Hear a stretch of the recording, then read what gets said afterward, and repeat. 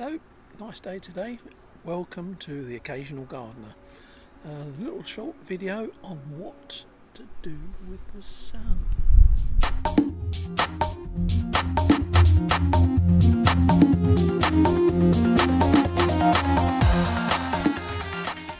Well, here we are outside my little shed, stroke workshop, stroke putting shed, stroke do it all, everything else.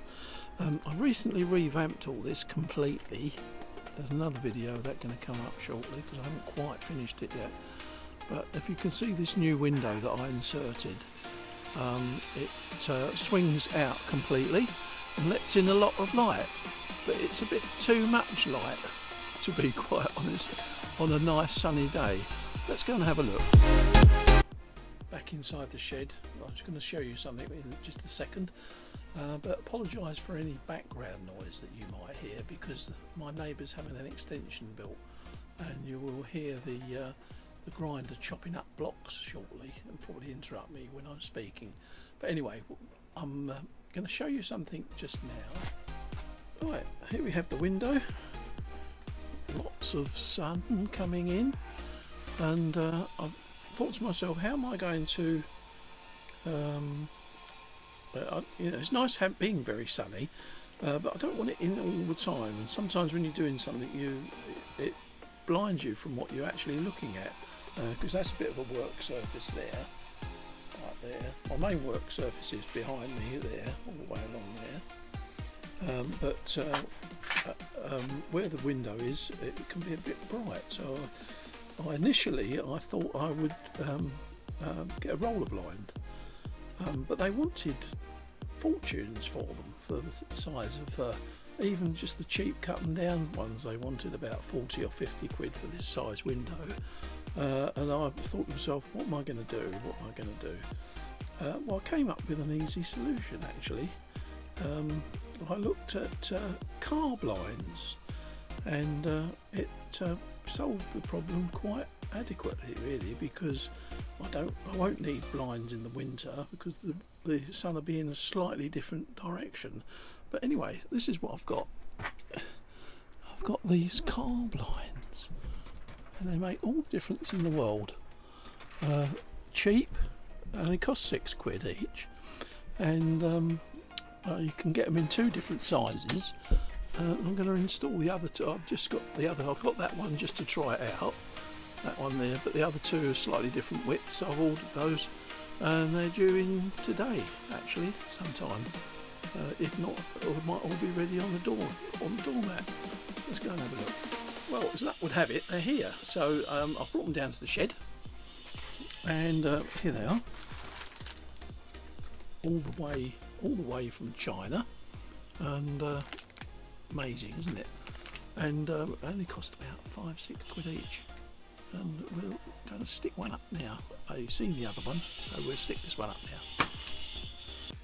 Well, taking it out of the packet, and you get a roller blind, which is this thing here, just ordinary plastic film really, nothing special. Suction hooks, which I was a bit worried about to start with. Some people got a bit fed up with them and they keep falling off. Well, I've had that other one up, which is that one up there, and that's been up there for about 2 months. It hasn't fallen off yet. But the beauty of these is you can take them off when you're not really using it. You don't have to have it up there all the time. So these 2, where are we now? Right. These two go up the top. This goes down the bottom in the middle, and the blind just hooks on. We'll show you what we're doing now. Let's have a look. Right, here we go. I'll stick it up on the window over there, and see what it looks like. Quite simple really, even a little kid could do it. First off, you've got the little blind like that. Find your 2 little didgeridoos that go on. That's one little sucker, and the other little sucker. That goes on there like that. Right. So that's ready to go. That's ready to go there. Got those two ready there. Let's just damp these down. Normally I put a bit of spit on it, but not these days. Keep my tongue to myself. Right, that's that. Up the top here, up where we go. In the middle, right at the very top. There.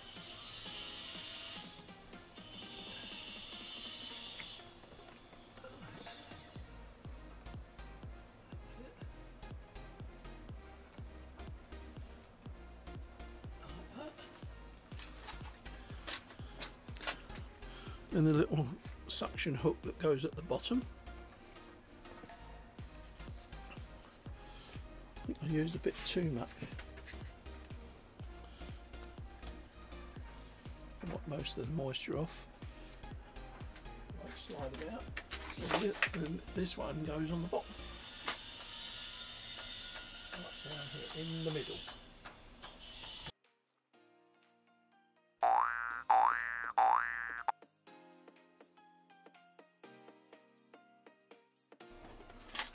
And you can see the other one there. Comes down. Ooh, that made you jump. And there we go. Simple solution.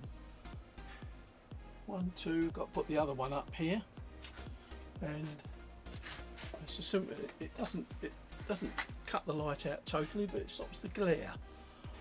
Which is just what I want really, and simple, cheap solution fixed.